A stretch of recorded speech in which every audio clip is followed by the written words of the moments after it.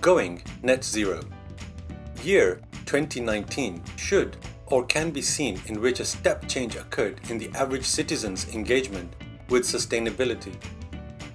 2019 saw global social movement including climate protests and strikes, the emergence of buzzwords such as climate emergency and global heating, intended to more effectively convey the urgency of climate action, and growth in sustainability-oriented lifestyle trends.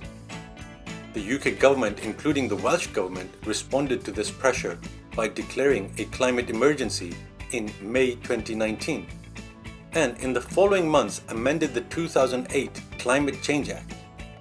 The 2008 Act was a policy that the UK government previously led the world in by adopting legally binding emissions reduction targets.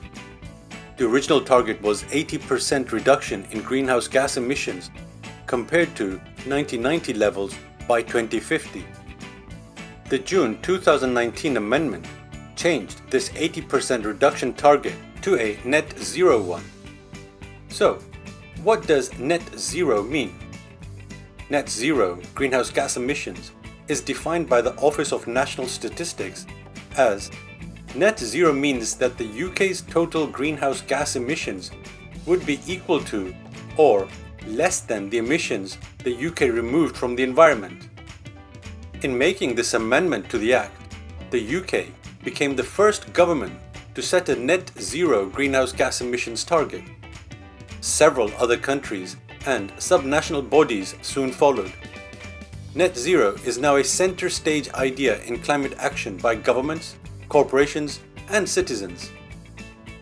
Where do businesses fit in? Meeting the net zero target will involve sweeping changes in all sectors of the economy.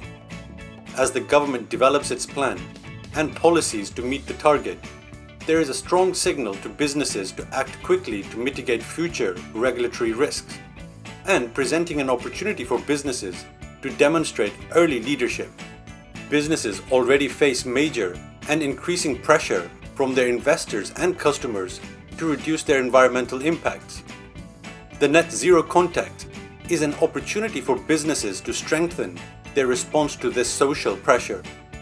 Businesses are tasked with achieving a large amount of the UK's emissions reductions, and the potential for success for businesses is huge.